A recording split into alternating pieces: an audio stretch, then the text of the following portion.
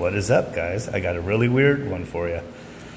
New EcoBee thermostats. These are those Wi-Fi digital thermostats, all touch screen. Using them on ClimateMaster water source heat pumps in conjunction with these Taco valves that open up the condenser water supply whenever it gets a call for cooling. So I thought I had one of these bad, so I came here with a new one. And this sucker, I just have to show you, but it's wigging out the whole system. It's crazy. So this is brand new. Just took the wrapper off of it. I want to show you guys something. Right now, this thermostat is just, the cooling is off. It's fan only. I have the fan set to on. It's on. Up here, we're back at that place, by the way. It has hard lid underneath the water source heat pump, so just the access right here. ClimateMaster water source heat pump. 24 volts coming from over there. I have the jumper not connected. I'm going to hook this up. I'm going to show you guys something.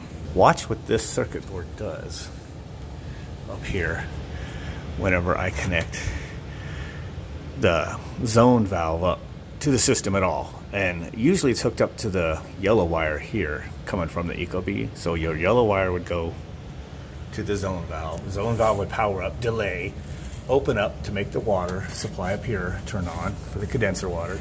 Once that got open, then your 24 volts would jump over to the in switch and go out and back over to the Y input of the circuit board and give the compressor permission to run once the valve is open and close the in switch. But right now, I'm just going to hook 24 volts up right here from the transformer. Just going to hook it up to the zone valve. Watch what the circuit board does. Wigs out. Eventually, the little status light on the circuit board will even go weird and give a false code. It's flashing the green light on the Taco valve, which means it's in delay, standby, and then all of a sudden you'll get to where the motor's going to turn.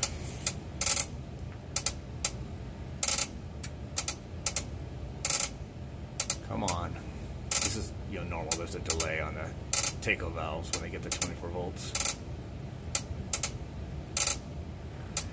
There it goes. Once that goes, then the clicks are less, but it still happens.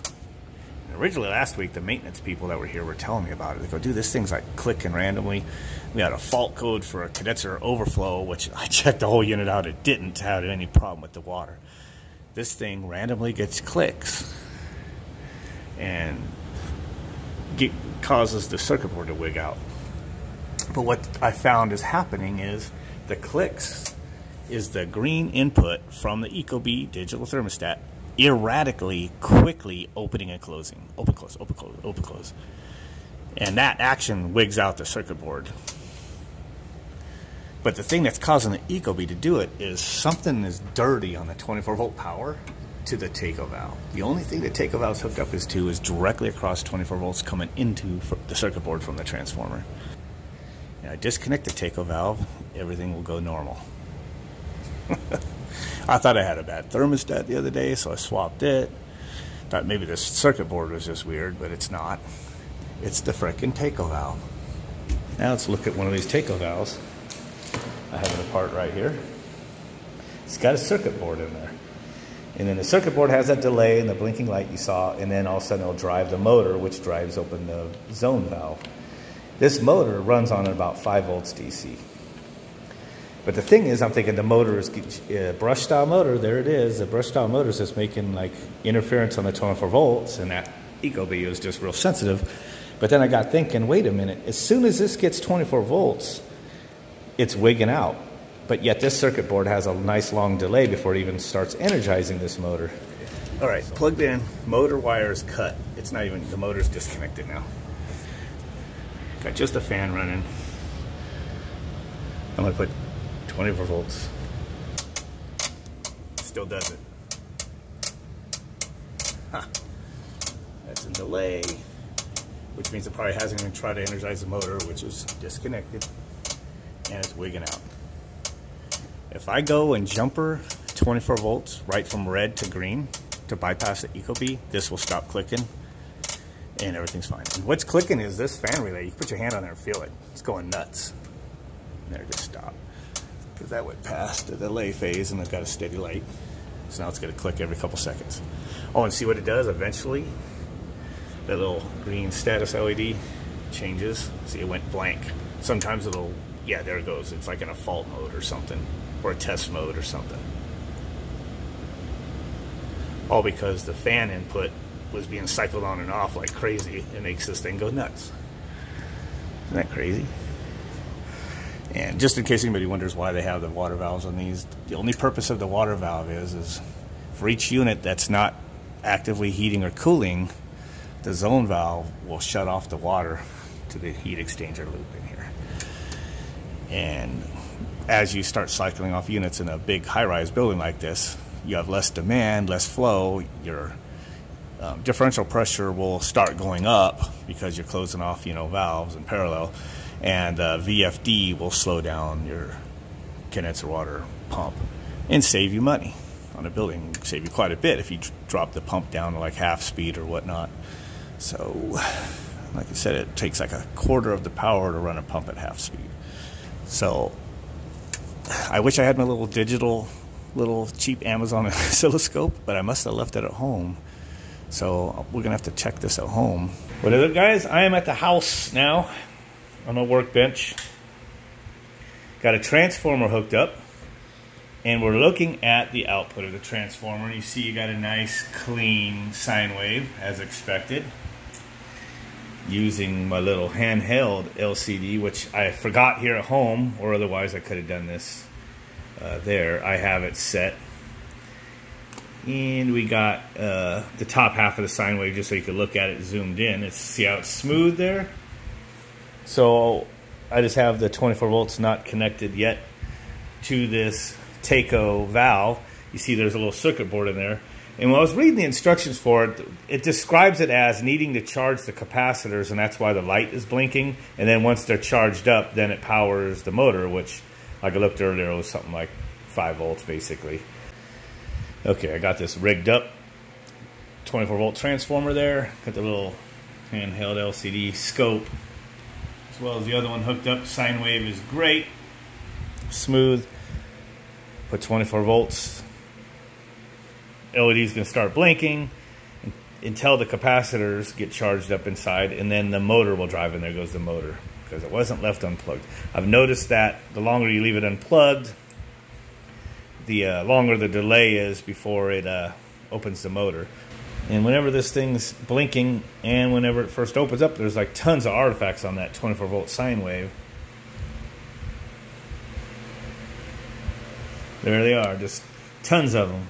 LED's blinking, just things going nuts there. And then once it's open, it's just there's an artifact. There's another one. It's like once a second. It's pretty random. Sometimes they go a couple seconds without one. But when that thing was charging the capacitors, it's like click, click, click, click, just all sorts of noise. So I don't know why, but Taco, you got something going on with these zone sensories. They make the 24 volt sine wave dirty. Most AC systems don't give a crap about it, but those EcoBee thermostats, I got a couple of them that just don't like these. So I don't know what they would do to be able to fix that. But evidently, for right now, I can't use these valves in conjunction with the EcoBee digital thermostats on some of our units. Okay, I got the oscilloscope zoomed in a little bit more. See what kind of noise we got on there. See, it goes to hell when you connect that Taco valve. Look at all that. Look at all that noise. The only thing that's hooked up is a transformer and the Taco valve. And now the motor's opening, so it smooths out.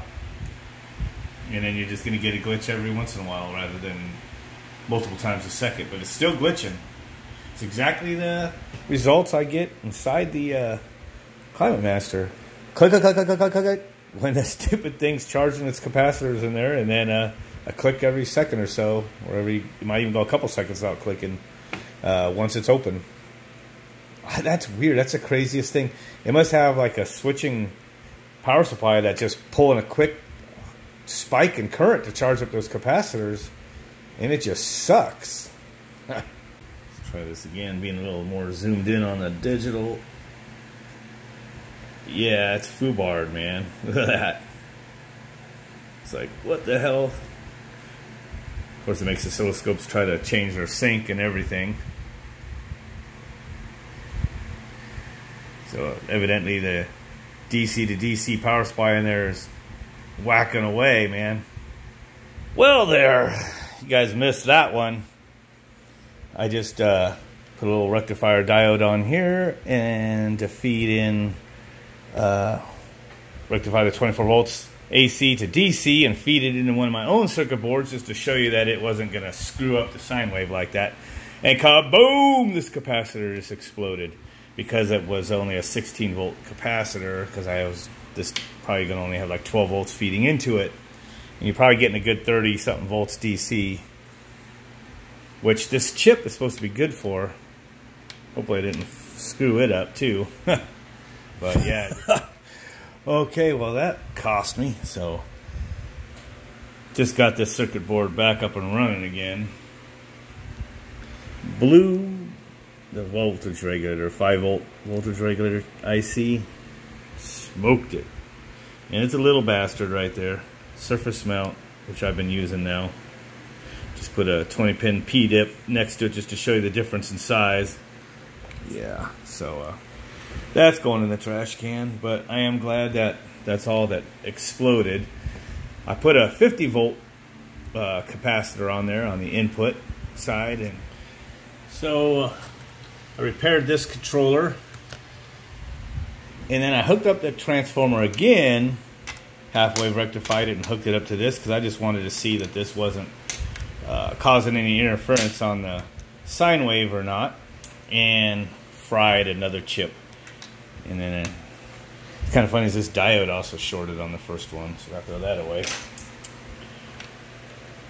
So I kind of looked up here on the ratings, and my original chip I was able to put at least 30 volts DC into, but look at this one though, the absolute maximum ratings, voltage and supply voltage 24, and I was feeding it over 30 probably.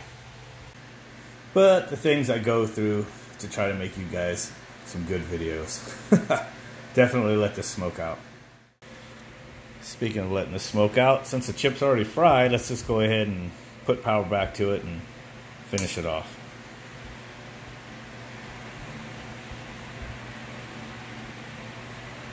Come on. There it goes.